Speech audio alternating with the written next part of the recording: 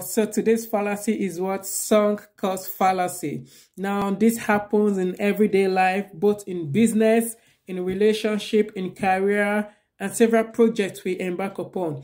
It's the idea that says, I should keep doing this, or I should be on this project because I have invested time, I've invested money, I've invested energy and other resource to it. Yes, it doesn't consider the future of what you are embarking upon.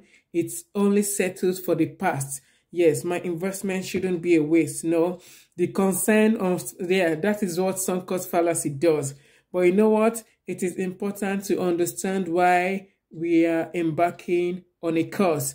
Think about what is ahead. Does it bring forth something profitable ahead, and not just basically about the past? If it's basically about the past, it's actually what fallacy, sunk cost fallacy.